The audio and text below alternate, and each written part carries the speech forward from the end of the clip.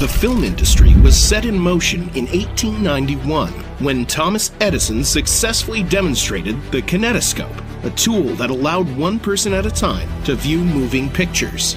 A few years later, in Paris, 1895, the Lumiere brothers debuted Workers Leaving the Lumiere Factory, a short film widely regarded as the first commercialized movie.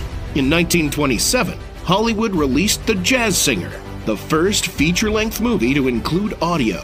This ushered in the golden age of film, dominated by major studios such as MGM and Warner Brothers. The introduction of the blockbuster then took movies to a whole new level, with franchises such as Jaws in 1975 and Star Wars in 1977.